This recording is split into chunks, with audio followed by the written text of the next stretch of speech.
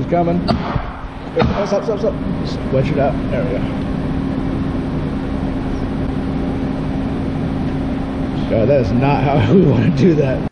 Alright, on this episode, I'm going to be tearing into a Model 3 pack with the express purpose of harvesting the cells. Previous viewers know I don't recommend doing this because it's usually not worth it, but about a few months ago, a friend contacted me and said he runs an engineering company, and they needed the cells for a very specific application, and asked if I would come over and make sure they don't burn their entire office building down or get electrocuted. So, since of course love doing this stuff, I instantly said yes. And I've torn apart the volt cells, Gen 1, Gen 2. Leaf cells are easy to deal with. So in the last video, took apart the LG Chem cells from the modules from the Chrysler Pacifica, and none of them are easy to do, but the new Model 3 pack really takes the cake. It even makes the Model S pack look pretty easy to take apart in comparison. The biggest thing with it is that the cells are glued in 3 different ways. There is a dark gray adhesive that holds it all together. There's a thermally conductive white adhesive, and then the whole thing is potted together with what looks like an expanding syntactic, some sort of green foaming adhesive. All those things together make it a real fun job to tear into.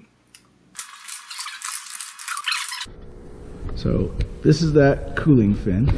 Each one's connected, and then this is a rigid gray adhesive, and then this is the lovely whatever potting compound, foam potting compound they use.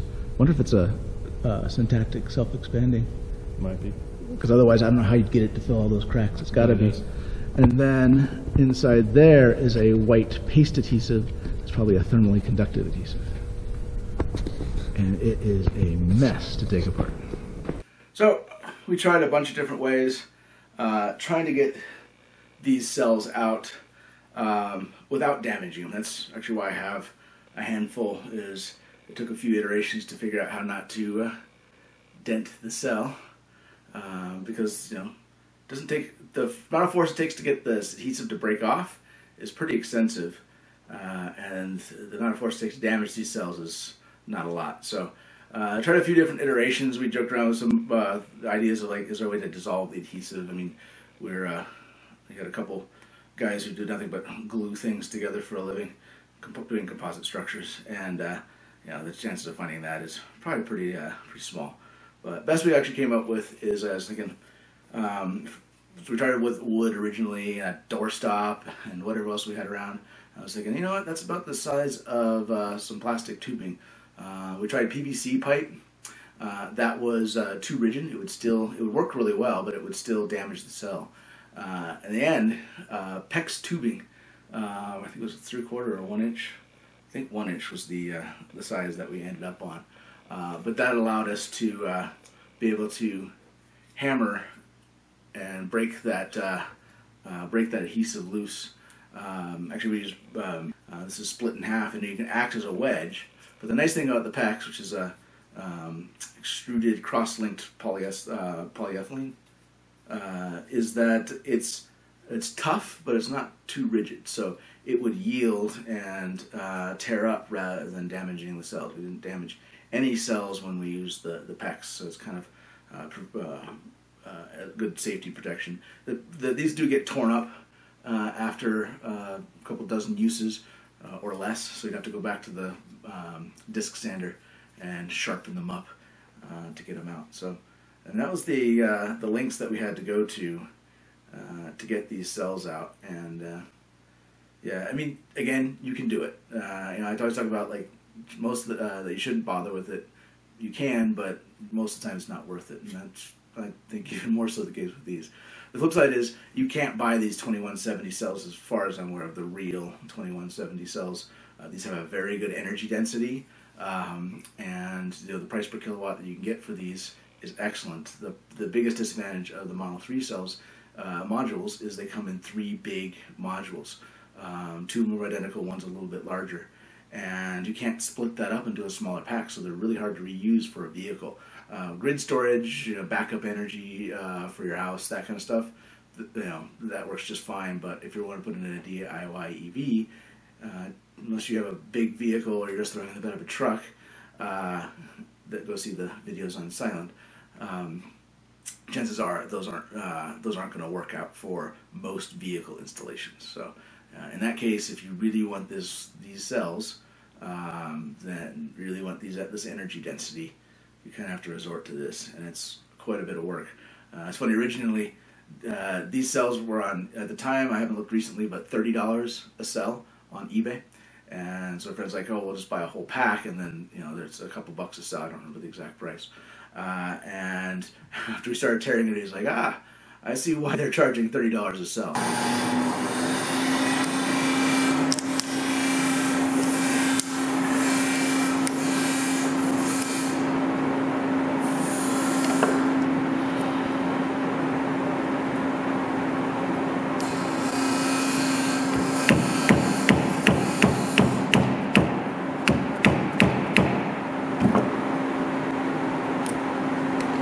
So, I mean, there's a good chance you're going to damage some in the process. It's a little labor intensive.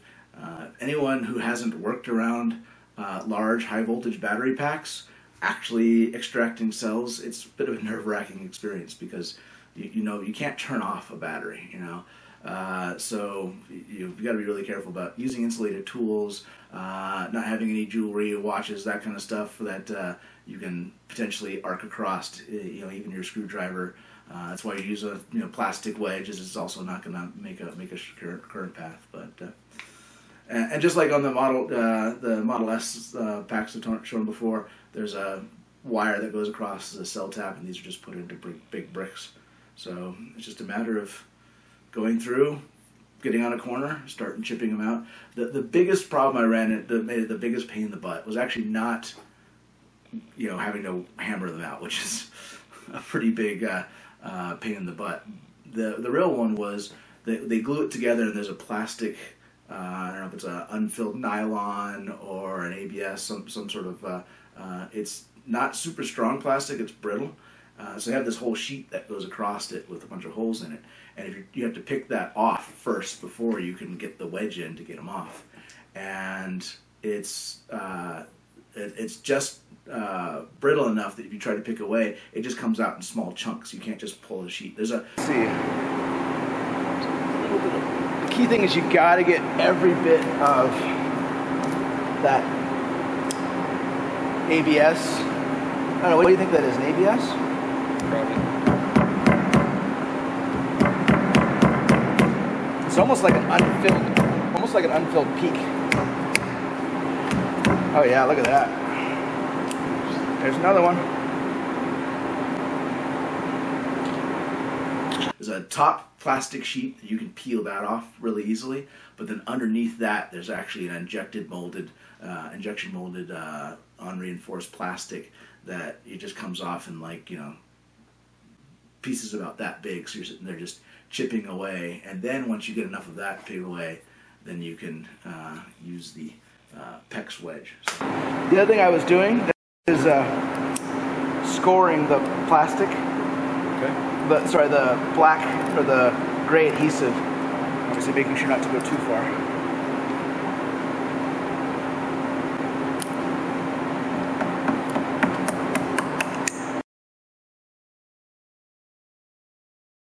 So with that being said, I mean, you can do it.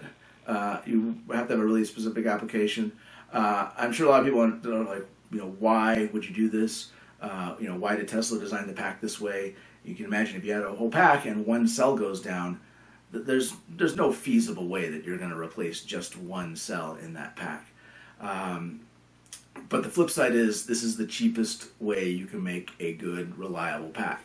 There is the connections are fairly low. As long as you have very, very, very good, rigorous quality control in the cells, where you're not going to have any issues with bad cells ending up in a pack, then it's really not that big of an issue. These are the volume that they make these, and these are commodity, and the labor it takes, even if you did design this so that you could take the pack apart and replace individual cells or harvest cells, the labor it takes to do that, even with a well-designed pack that's designed to be taken apart, honestly, that trade's not going to come out because the individual cell cost is actually pretty low. And it's more about making the pack as reliable and easy to manufacture and low cost on the front end. Even someone who's played around with batteries a lot and taken apart a lot, it's still not a fun job, even if it was fairly easy to pull through or pull these out just because of the, let's say, the stress involved. It's funny when you're peeling out the plastic, we both commented like, is that sound the sound of the plastic cracking, or is that sound of a small arc happening? Because the little cell tap wires that come over, if you knock them over to the next cell, it'll just vaporize. That's why they're designed that way, is that wire is sized such that if you do short it, it just melts away and breaks the link. But it's still a disconcerting process. So when you're buying the Tesla Model 3 cells on eBay, somebody did this. Hopefully they did something smarter than what they're doing something smarter than what we're doing. So yeah.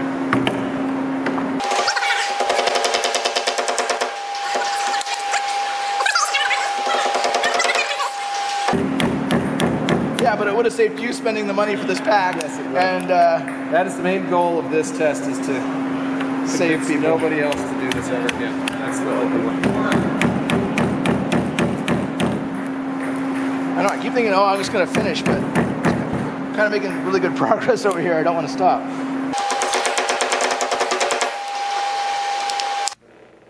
So, there it is. I mean, you can harvest these cells out. As you see, it's a pain in the butt. But if you need a 2170, these are really good energy density. As far as I know, you can't buy the real things. I'm sure there are knockoffs on eBay. But if you want the real Tesla cells, Tesla's not going to sell them to you on their web store. The only way to do it is to harvest them from a pack. So it can be done. It's going to take a lot of hammering and wedges and time and worrying about, are you going to arc it over and cause a fire? But you know, that's the way it is. A lot of people really jump to, why would Tesla make something that's so hard to service? And it's an engineering trade and a cost trade of what's the probability that you're going to have a cell or cells die, and how much labor is it going to take to fix it, and is that going to be economically and make sense? Really, the thing that makes sense is spend more money to make sure that you never have or almost never have a bad cell, or if you do have bad cells, they never end up into a pack via inspection or testing, etc. And then if you do have one that makes it in there, so someone gets a warranty call and say, I got this fault on this battery, or it goes out, you have a bad batch that start to go out before the warranty is over. I don't know, maybe they discharge it and throw it into a big grinder, grind them all up, and then you can extract out the aluminum, the copper, the lithium, get all those, all the metal and out of it, and turn into new batteries that way. So honestly, that's the much better answer as far as, like, for me personally, for reconfiguring these packs. I made my A123 packs for people that have from following this along from like 10 years ago. Those packs, everything bolted together, so if I had a bad cell, I could unbolt it. That seemed like the right thing at the time, and then the first time I had a bad cell and had to tear the whole thing apart and then replace that one bad cell, it was a huge pain in the butt. And the answer was, make sure you don't have any bad cells beforehand, because it's just it's a nerve-wracking experience tearing into a battery pack. 'Cause you can't turn batteries off. There's no little power switch you can turn off and then make this such that it can't short out. So when you're working around it with screwdrivers and tools, you're always worried about, is that sound I just heard plastic cracking, or is this something just arc over? So with that, I can understand why Tesla didn't make the battery serviceable. I do stand by that the Model 3 battery pack is the least serviceable, fixable battery pack that is out there. But if you want the highest energy density cylindrical cells, that might be your only option. So, so with that, I do have a handful of the bad cells. These are the ones that before we got the process down. I've got, I don't know, half a dozen of them. I'm going to have to figure out a good way to give these a fiery, Viking death. So if anyone has suggestions on what they want to see, I mean, there's actually a standard for the nail penetration test. Heat them up till they pop. There's a lot of interesting ways to watch these things fail, so that'll be a future video. So if you want to see a particularly special death for one of these, or maybe just surprises and shows how safe they are, put that down in the comments, and maybe I'll try it. Stay tuned. Up to 600 volts.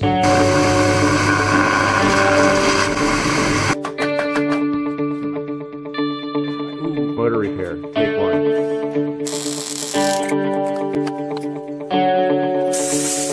These 4 bolts here. That shaft moves this lever. It's live!